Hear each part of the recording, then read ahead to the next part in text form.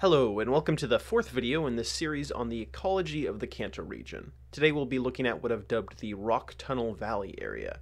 I'll be making use of conclusions I drew in the previous videos in the series, so if you've not seen them, I'd recommend going through them, starting from Pallet Town to Pewter City.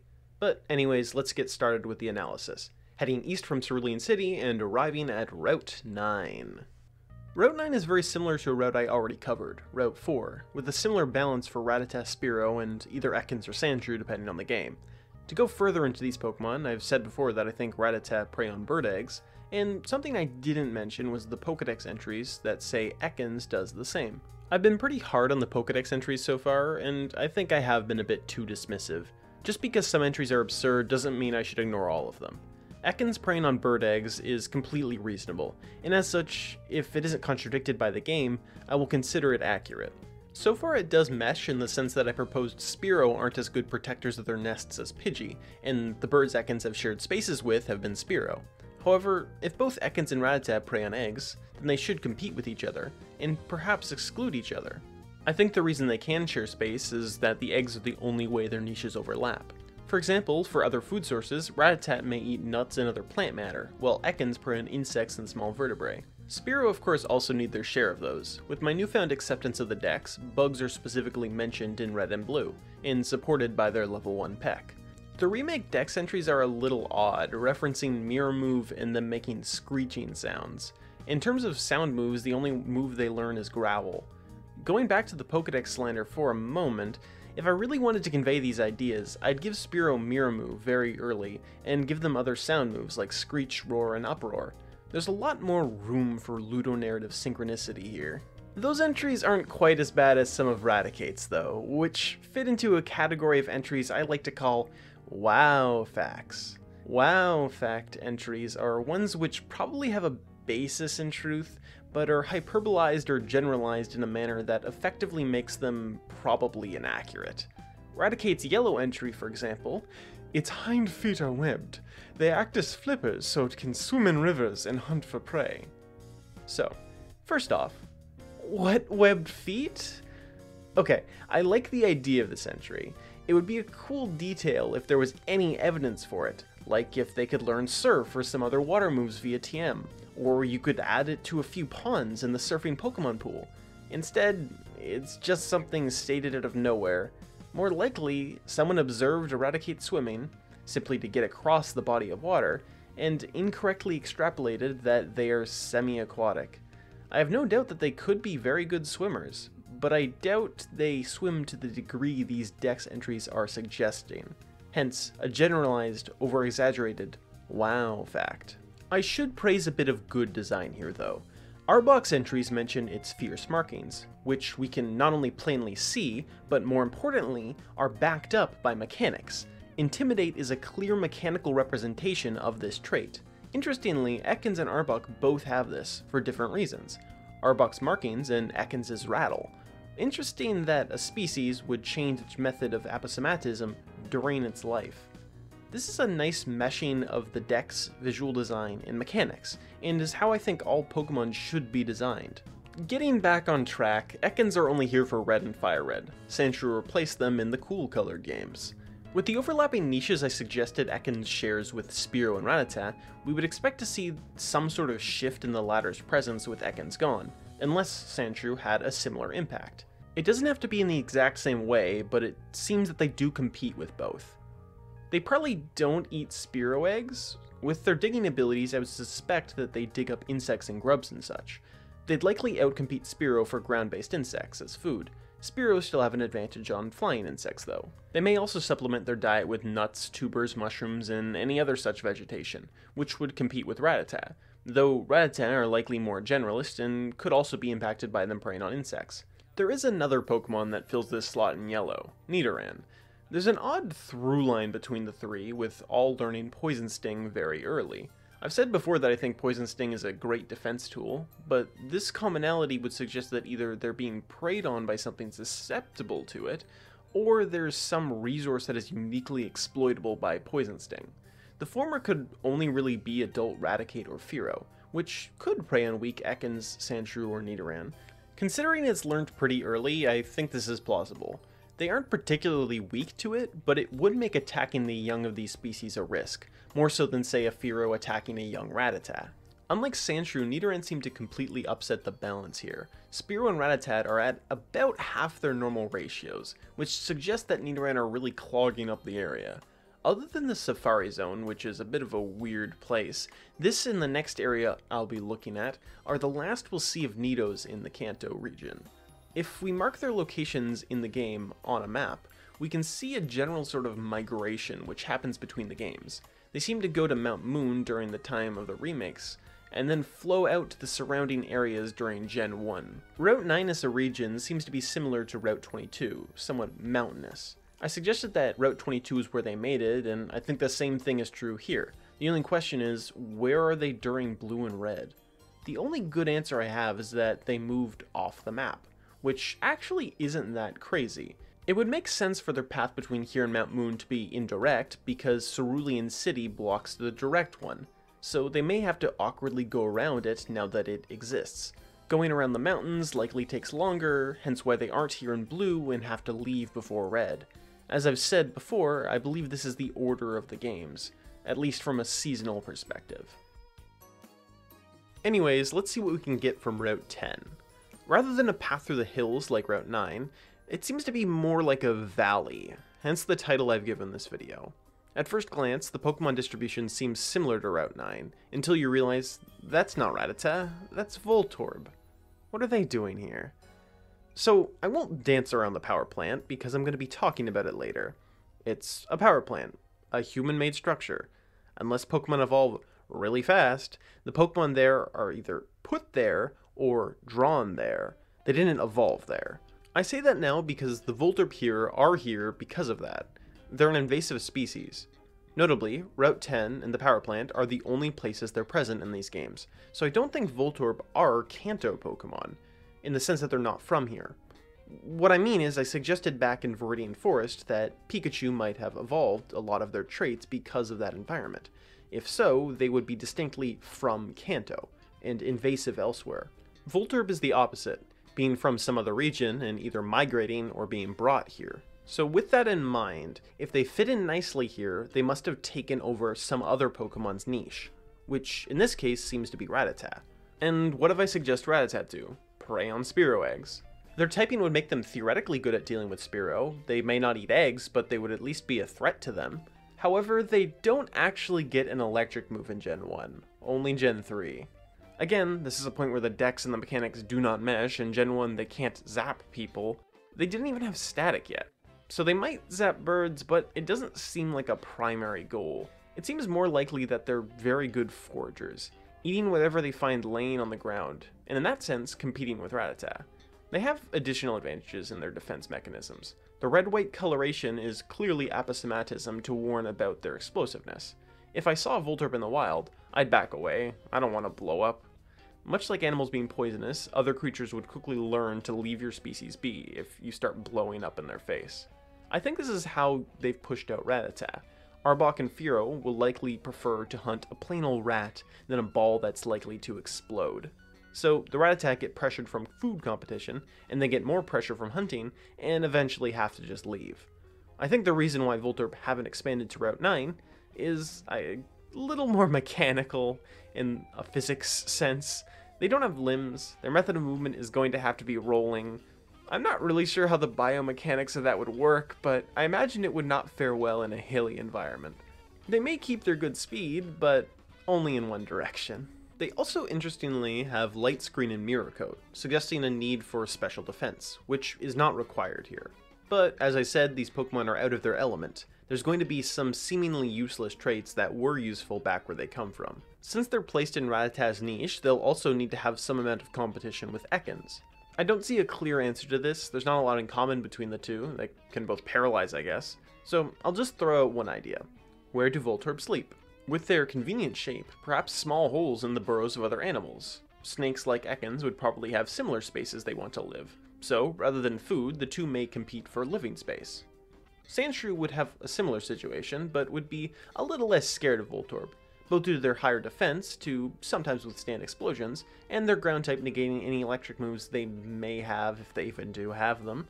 so I don't think they'd be as worried about them invading burrows, but there'd still be some competition. Fun side math, because Voltorb and Electrode are perfect spheres, we can easily calculate their densities. Using Electrode's height as a diameter and its weight as its weight, we get a density of 74 kilograms per meter cubed.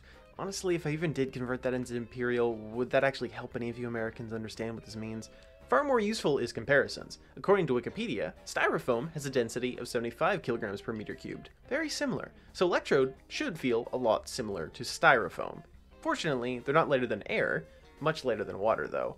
Voltorb are a bit heavier, and over twice as dense, 160 kilograms per meter cubed, which Wikipedia does not have a nice comparison for, but I guess they're still lighter than cork. Okay, so on to the weird part.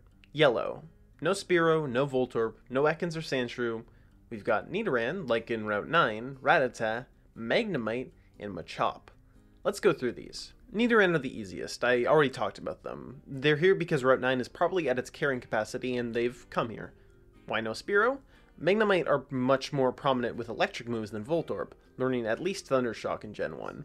That has obvious implications for a flying type. However, from the fact that the Magnemite didn't follow the Spearow, it's clear that they don't hunt them or anything, they just are a threat. Rattata probably took their niche back from the absent Voltorb, which means we have to explain why the Voltorb are gone. It, once again, might be Magnemite, who, while still taking a good chunk of damage from the explosions, could consistently live them thanks to their steel typing, which... Okay, so type changes. Fairy type is not a problem here. Of course, there are Pokemon that will become fairies, but Fairy type is nowhere to be seen. It would be a little silly to go back and pretend that Fairy type does exist here. It'd be very weird to pretend that these Pokemon have different resistances and weaknesses than they do and have different stab types, all to just retroactively add in what is effectively a retcon. So yeah, no, Fairy's fine, it's not a problem yet. Moves also change type, but that along with stat ability and moveset changes can be rationalized easily by slight differences in behavior. Behavioral changes don't require any major changing of attributes in the creatures, so as such I treat these things as just variations that can occur within a species. But then we have Magnemite. They aren't Steel type in Gen 1, they are in Gen 3. They function differently in each, and I'm trying to reconcile that, but I don't know how. Okay, here's my best idea. Abandoned power plant. Looks the part and stated to be so, but they're not at the location. We have like 3 generators and a lot of storage space. Fuel, I guess? But if this is fuel, why is the power plant here, so secluded from everything? It doesn't seem to use the water. This isn't an idea Pokemon fans will likely scoff at. The Magnemite and Voltorb were brought here by humans to generate power. It's here in the hills because grouping so many Pokemon in a city could be dangerous. So these were perhaps domesticated Magnemites, or at least were attempted to be. And here's the actual idea. Something about this domestication has caused them to lose their metal shells. This could be a number of things, perhaps very specific purposeful bioengineering. It could be accidental in a sort of lack of nutrients from poor domestication conditions. It could be a genetic defect caused by a small population, or it could be they simply take off the shells manually. So what are the other differences between the Gen 1 non-Steel type Magnemite and the Gen 3 Steel type ones? Metal Sound is a move they get at level 1, which, while not maybe outright dangerous, could be very annoying and distracting. I imagine a lot of Magnemite spamming Metal Sound could do damage to hearing at least. They're also stuck with just Tackle as an attacking move for much longer, allowing them to skip or push off Thundershock, Supersonic, and Sonic Boom, potentially making them less of a threat before they are trained. Assuming training is how they were going about doing it, instead of strapping them into large contraptions to suck the electricity out. They also don't have Magnet Pull in Gen 1, which, theoretically, depending on how much control they have, could cause a lot of problems with them getting stuck in machinery, or perhaps breaking machinery, who knows. However, this seems to have come at the cost of their electrical generating capabilities, as Thundershock is their only naturally learned electric move. I mean, they can still potentially use TMs like Thunderbolt, but that is expensive. That will cost money in order to train each one. So then, if this is all true, then Leaf Green and Fire Red have to take place a little bit after Red, Blue, and Yellow. Perhaps a couple years. The Magnemite may have gone through a generation, or just regained their shells naturally. This only works as an idea because near the power plant is the only place in Kanto they exist, other than Cerulean Cave, which I already discussed in the last video, is a little weird. The Magneton there are likely from the power plant. As such, this group of Magnemite are the only ones available in Gen 1, for both you and all NPCs. This does not contradict my seasonal hypothesis, as that only requires the games to be in different parts of the year, not all of them being in the same year in sequence. Some other things about Magnemite. They're definitely biological since they can mate with Ditto. Magneton can't actually be 3 Magnemites like the deck suggests because they can happen in captivity, anywhere. Deep in a cave and your Magnemite hits 30? I guess a pair of friends just happen to be waiting for it down there. I think a better explanation is that their reproduction method is asexual, with them budding off Magnemite. Magneton form when such a reproduction doesn't fly off, but instead gets stuck to the parent, and the two become one in some way. Theoretically, there could be Magnetons out there with 2, 4, or many more Magnemites. Also, as I discussed in my video on Pokemon breeding, I believe all Pokemon have the ability to sexually reproduce, but ones like Magnemite have developed additionally the ability to reproduce asexually, and thus primarily do so outside of some very specific circumstances with Ditto. They also don't eat electricity. If I wanted to show that they do so, I'd give them Volt Absorb. As it stands, they take damage from electricity. You could theoretically argue that they have to absorb it in a certain way, and that statement is kind of like saying, oh, I threw an apple at a squirrel and it ran away, so they obviously don't eat apples. But there's still no sign that that's what they eat, not even in the Pokedex for these games. Even if this was their food source, where are they getting it from? The abandoned power plant? It's not really generating anything. The only option would be other electric types, which Voltorb, as previously stated, doesn't have a lot in terms of electric moves, so it's only Pikachu and Electabuzz, and none are on Route 10 with Magnemite. Levitating. They can be hit by ground moves, but are both said to float, and clearly are floating.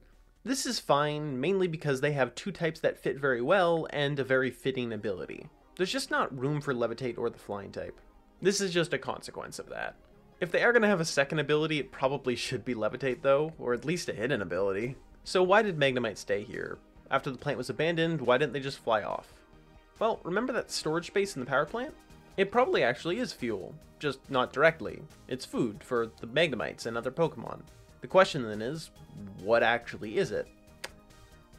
I have no idea. It seems to last a long time.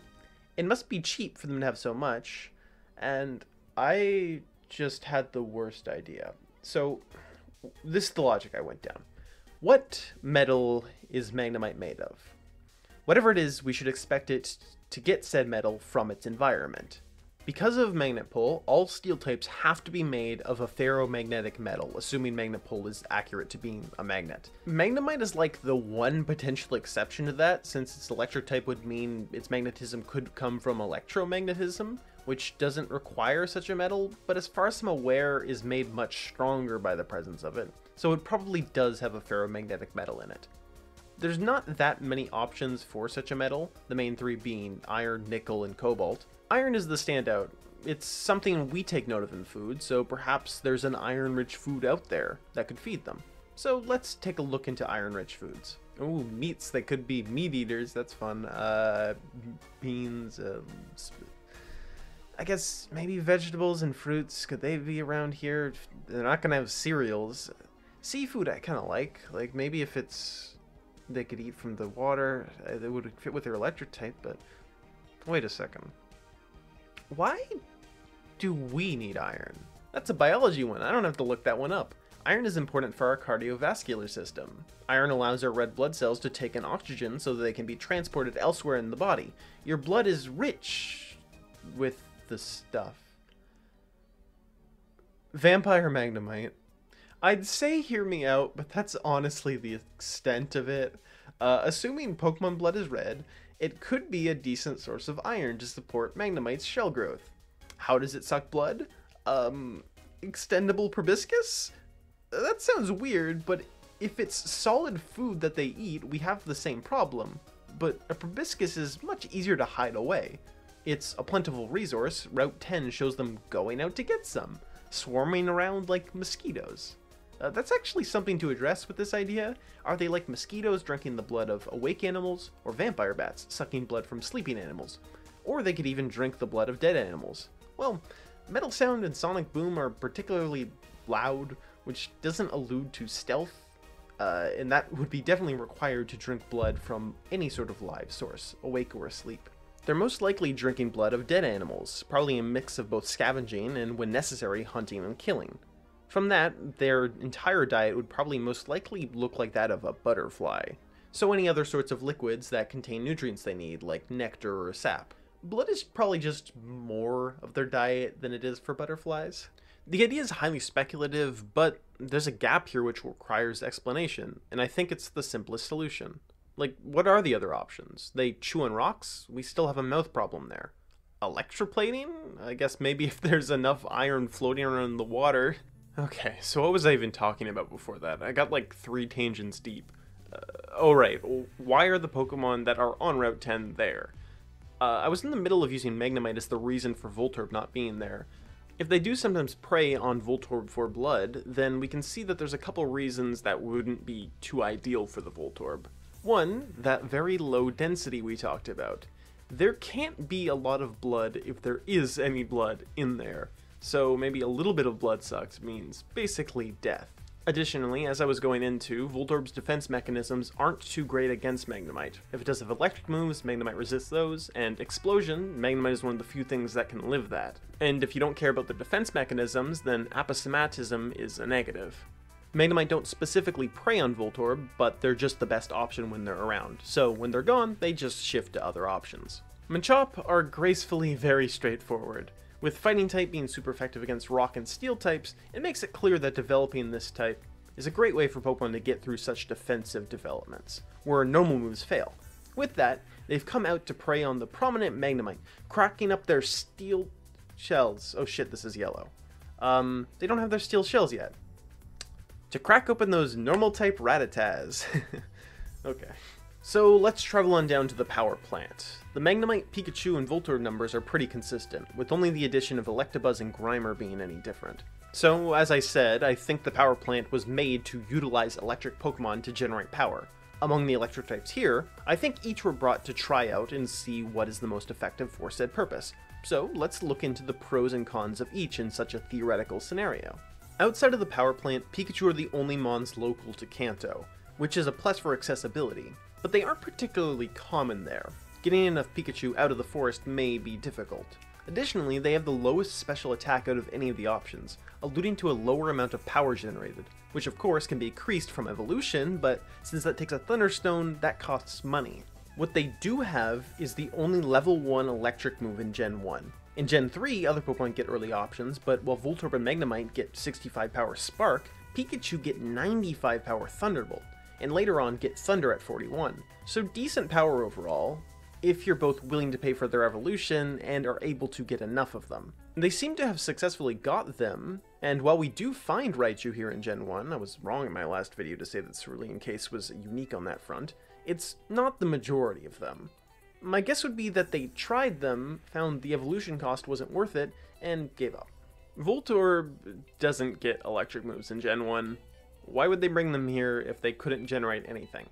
Well, like how Magnemite changed in captivity, I think Voltorb might have experienced a similar effect. And, I mean, if you're gonna try to domesticate Voltorb, there's definitely a trait I would try to get rid of, that being their explosiveness.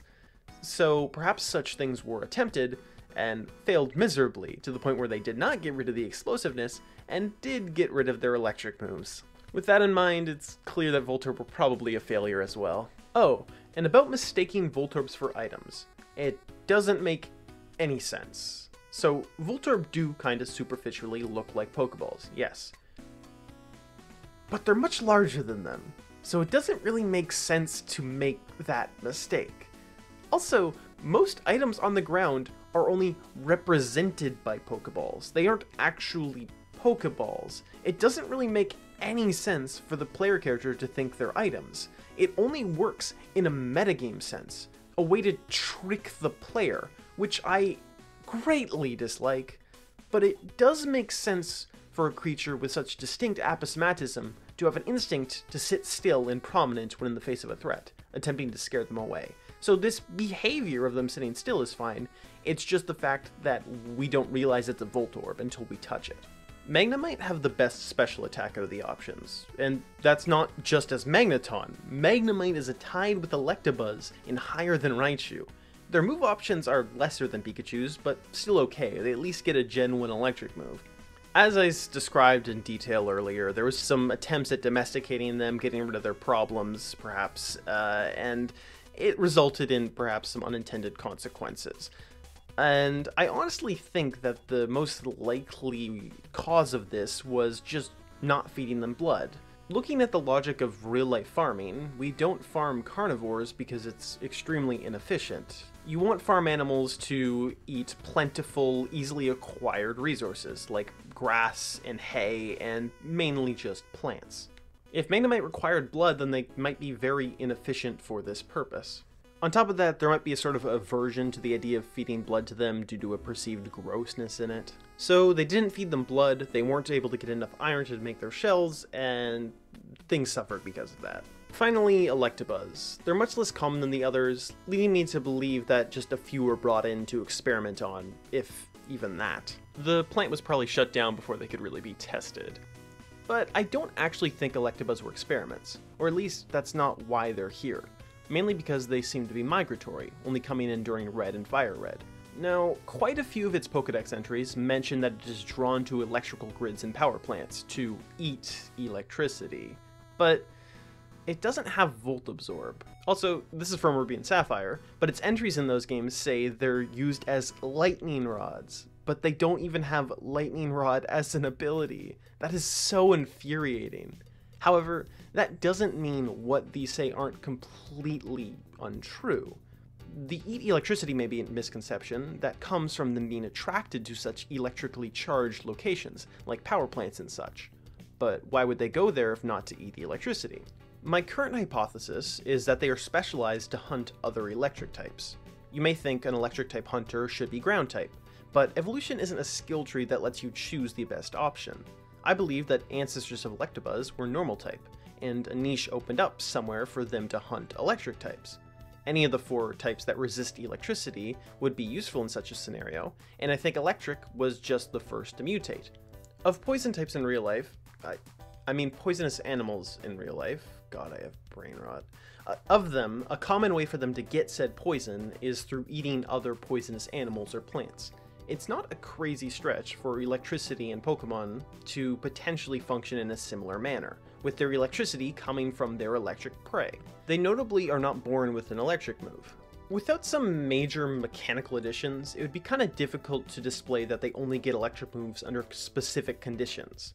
The more important thing is that it might explain the electric eating, if perhaps they could substitute preying on electric Pokémon with chewing on electric wires.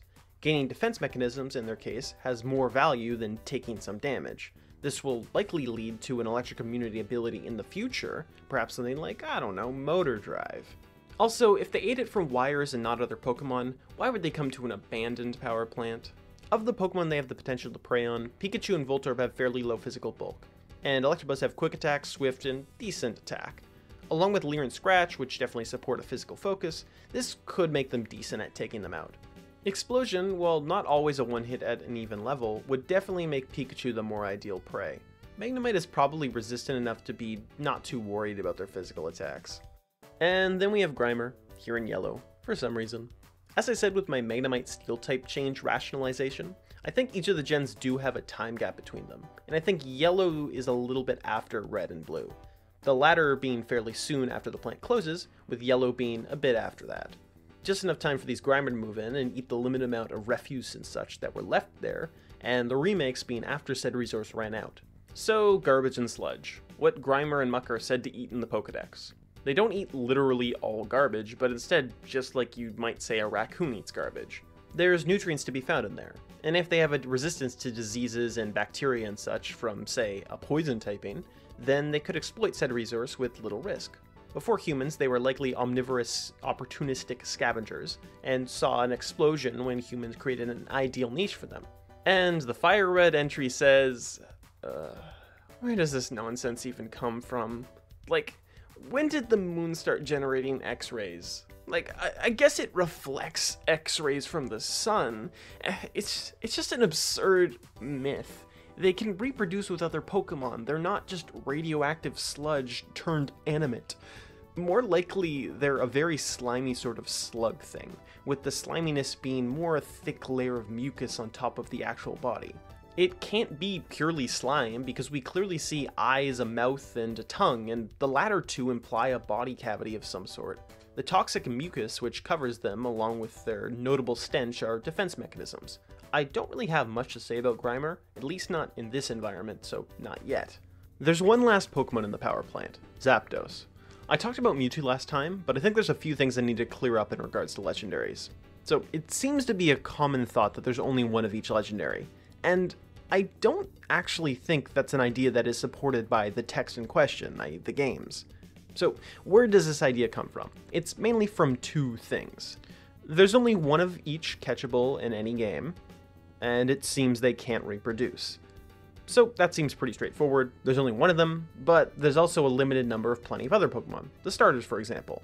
There are other trainers that have the starters, but that isn't the case for, say, Snorlax. There are two, but unless I'm mistaken, no trainers have them in Leaf Green and Fire Red. And more importantly, they are encountered in the same way as the legendaries. So, if we use the single legendary as a reason for there being only one, then the same logic should suggest that there are only two Snorlax. However, there's also breeding. We can't breed Zapdos, we can breed Snorlax.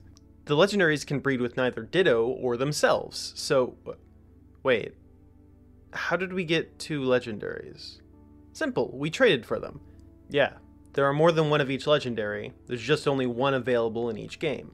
Now, to that, you may think of the following. Each game is a separate universe, you're effectively trading over another universe's legendary, so it doesn't count. And to that, I say, which of these following premises is more absurd? Firstly, my idea that they're just rare. The assumptions required to make that work are simply that they're very picky breeders, rationalizing why they don't breed in captivity. Or the other idea, there are only one of each legendary, which would require the following assumptions.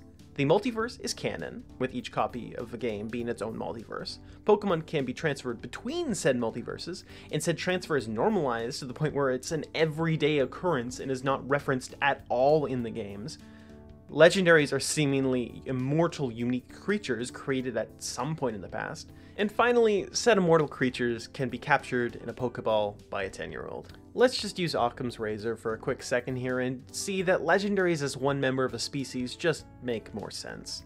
Also, the animation of trading doesn't support a multiverse idea because it happens when you trade with NPCs. And if you can trade between multiverses, it seems a little odd that there's a plot point in making a big machine to trade between regions. That seems like something that should have been solved already. On top of that, I just like the idea that players you trade with are just average trainers you meet, much better than them being alternate universe versions of you. It's more fun, and it tells a better story. So, Zapdos. Big, strong Thunderbird. Their electric typing could make them very good at hunting either other birds, or aquatic water types. To me, the shape of their beak seems to be most akin to a crane or kingfisher.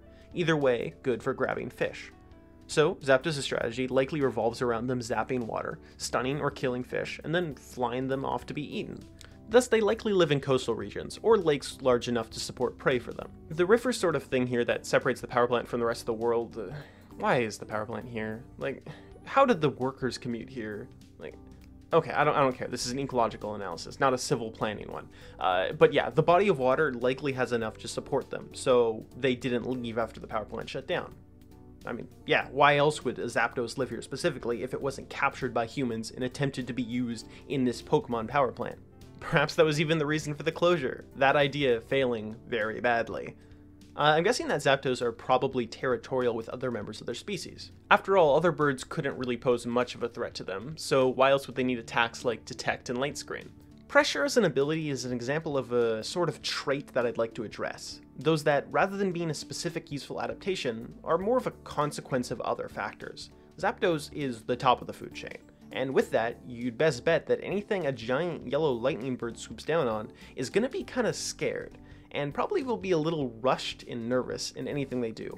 Hence, less efficient use of their moves, showing to me desperation. I like Zapdos quite a bit. They're very cohesive, nothing odd or which requires a weird explanation, other than their nature as legendaries, but that's fine. With that, the power plant is finished, and onto the final area of this area, Rock Tunnel. There's 2 floors to Rock Tunnel, but they're mostly the same. Just some slight differences in distribution. Onix seemed to prefer the deeper level, but that's about it. So Zubat and Geodude are kind of the core cave Pokemon. We also saw them back at Mount Moon, where I hypothesized that Geodude hunts Zubat, using their rock typing and ambush tactics from their camouflaged appearance. I'm pretty happy with my conclusions back at Mount Moon. There's only two things I'd like to address. Firstly, my newfound acceptance is of the Pokédex. Are there any interesting entries? For Geodude, not really. Golem has an entry involving it being able to withstand dynamite, which I don't actually think is hyperbole for once. I mean, it can withstand explosions quite well, thanks to its resistance and high defense. This is fine. Zubat does have entries mentioning it as blind. This is a clear example of something that could easily be a myth, since of course this is based on the misconception that bats are blind. Yeah, we can't see eyes on the sprite, but Golbat clearly do have eyes. What advantage would come from being blind for the first part of your life?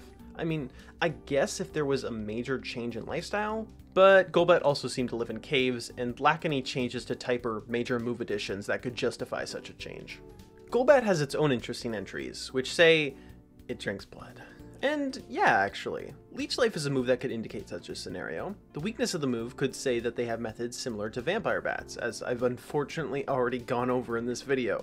For some reason, i.e. they feed on sleeping animals. I think they have a more mixed diet, also including other prey, but blood could definitely be something that they drink when needed. Machop and Mankey. Their fighting type makes them perfect for preying on Geodude and Onix, pretty simple. I already went over this, fighting types seem to be the go-to to crack open hard shells of rock and steel types. Between the two fighters, the dynamic is actually quite interesting. The two have the same base stat total and evolve at the same level. Once evolved though, Primeape is stronger than Machoke, with Machoke only having better HP and defense. It's a difference that might not be obvious because you generally compare Primeape to Machamp, but being a trait evolution means it's not something we'd see in the wild. So why is Machop the prominent Pokemon here, with Mankey only being temporary? First, Mankey are migratory, and they have a very interesting migration which I'll get to in the future, mainly thanks to them being version exclusives in Gen 1 but not Gen 3. They leave the cave because they want to go somewhere else, but it is a good source of rock types while they're here. Machop can keep up with this because they have better fighting moves. Gen 1 Mankey only gets Seismic Toss as a fighting move. They get Low Kick at it in yellow, but in Gen 3 there's no fighting move that Mankey get that Machop don't. I think the best way to rationalize this is to say that Machop have been fighting types for longer. It was evolved by Mankey more recently, and thus they haven't as fully developed fighting abilities. Now, what evolving fighting type means is a little odd, but we can see it as more of a behavioral evolution, with them learning techniques they can perform. Machop family dex entries are just a little silly. Most are hyperbolic. Machoke don't actually never get tired, they just have a lot of endurance. These Machamp ones are just over-exaggerations. But there are a few weird ones regarding Machoke's belt. The belt around its waist holds back its energy. Without it, this Pokemon would be unstoppable. The question to that would be, do they have them in the wild? If not, then why aren't wild Machoke unstoppable? If so, then where do they come from? Is it even a belt, or is it just part of them that looks like a belt? Based on this entry, I'd guess the last scenario, as to me, such a thought seems likely to arise from seeing odd parts on wild Pokemon and speculating about them. It's an idea that can't be tested because they can't be removed. It's just coincidental that there seems to be a P on them. In reality, it's likely a bit of display hair. The bigger the P, the more enticing the Machoke is as a mate. To understand why Machoke evolves into Machamp after trading, there are a few visual traits to look into. The forearms is the most prominent one. It does show that there is some significant development going on here, causing it to grow these. However, I think a more useful change for figuring it out is the mouth. Machoke seems to have a more reptilian mouth, whereas Machamp seems to be almost more of a beak. I think it's more likely that other closely related Pokemon did not have beaks, so I don't think they're paedomorphic. They also lose toes? Honestly, overall, it seems like a pop culture version of rapid mutation from something like radiation. And in the end, I don't know. I don't really have a good explanation for this odd set of characteristics. Perhaps it's just an odd set of mutations that are caused by some specific interaction with a specific substance that humans in this universe happen to expose it to. That's what I lean towards, but I haven't really convinced myself either. Until I do, Machamp is just kinda weird. Onix, despite sharing a type and location with Geodude, doesn't seem to be anything like it. I mean, look at that stat line. I mean, they share a high defense, but that's about where it ends. Onix is all around kind of weird. Absurdly high defense, with its only other stat that isn't bad being speed of all things. It can survive a few physical hits and then run away, that's about it. So Onix is not likely to be a predator of other Pokemon. It's described as a burrowing creature, digging out tunnels and churning through earth. It likely gets its nutrients through this, consuming that which it digs through, absorbing any small creatures and nutrients it picks up, and likely taking some minerals as well to form its hard shell, and excreting what's left. It's kinda like a big earthworm. Steelix isn't a Gen 1 Pokemon, but it's worth mentioning here, as it likely comes from Onix eating the metal coat used in its evolution. From that high concentration of metals, it makes a metal shell. If that's the case, then Steelix may actually exist in the wild if an Onix eats enough iron-rich rocks, though it would take a lot longer since they don't have a nice little metal ingot to give them all the coat they need. I think most of Onix's moves just naturally come from its attributes. A big long snake-like creature is of course going to be able to use its body to bind other creatures in place. Iron-Tail supports my Steelix hypothesis by suggesting that as Onix, they have some steelish attributes. Dragon Breath is a little bit weird. Rather than its own trait though, I think Dragon Breath is a remnant of what it once was. Onix didn't start out without legs. Its ancestors went from some other strategy to burrowing, specifically with its mouth as opposed to forelegs. And like a snake, it lost its legs since it didn't need them. Dragon Breath shows us that its ancestors were likely dragons, or at least Pokemon that had a reason to use Dragon Breath. Though useless for damage, its ability to paralyze could make it a useful tool for Onix. Thus, it's remained as a semi-vestigial trait. They're likely preyed upon by fighting types, just like Geodude, but rather than stealth, they use speed to get away. The rarity also likely comes from the fact that they spend most of their time digging through the earth, and we only see them when they briefly emerge. And the final Pokemon here is Ditto. Only in the Japanese version of Blue though. I've been kinda counting those, but I'm gonna veto Ditto for now. This one's long enough already. Each of these videos has just been getting bigger and bigger. Also, it's been over a year since I started this series now, and I'm not far enough into it. Next time I'm going to cover the areas around Saffron City, as well as a few of the other areas stowed away in the middle of Kanto. Hope you can survive until whenever that's out. Nonetheless, I do appreciate all the support, both just complimentary comments and any comments that are engaging with the premise and discussing their thoughts on looking at Pokemon ecologically. Thanks everyone for watching.